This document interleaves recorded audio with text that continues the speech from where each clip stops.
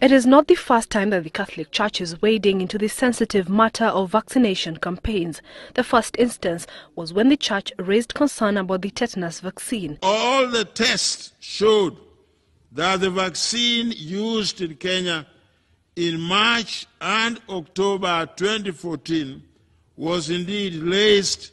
And now the Catholic Church claims that the 6 million polio vaccines brought in by the World Health Organization and UNICEF are not safe for administering to children.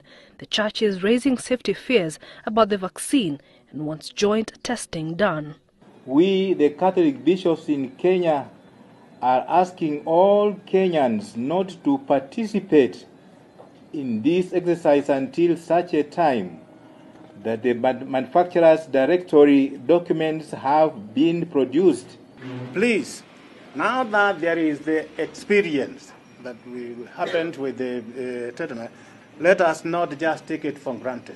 The Ministry of Health has, however, dismissed those suspicions, cautioning the Catholic Church against spreading fear in the country, considering that several polio cases resurfaced in the country at refugee camps after Kenya had been declared polio-free for decades. We do not want to reverse the gains. Kenya, as a result of that importation of polio, now is being grouped with countries like Afghanistan, Pakistan, which had previously been endemic in terms of polio. We do not want to reverse the gains. We would like to request all Kenyans and all stakeholders who are not medical experts not to get into this area because the lives of Kenyans are at risk.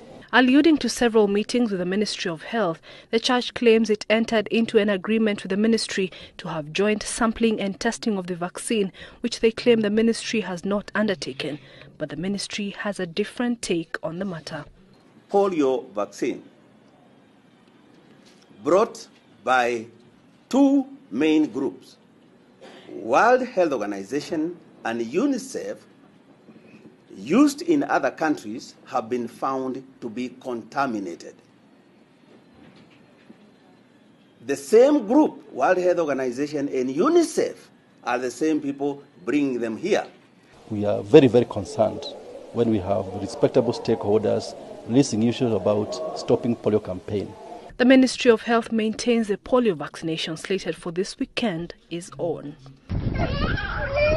The accusations are the latest in a series of anti-vaccination campaigns.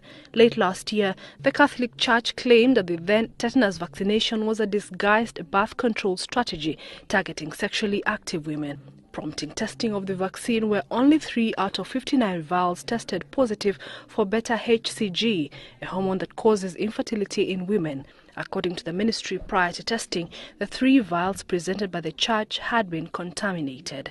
Esther Kahumbi, The Big Question.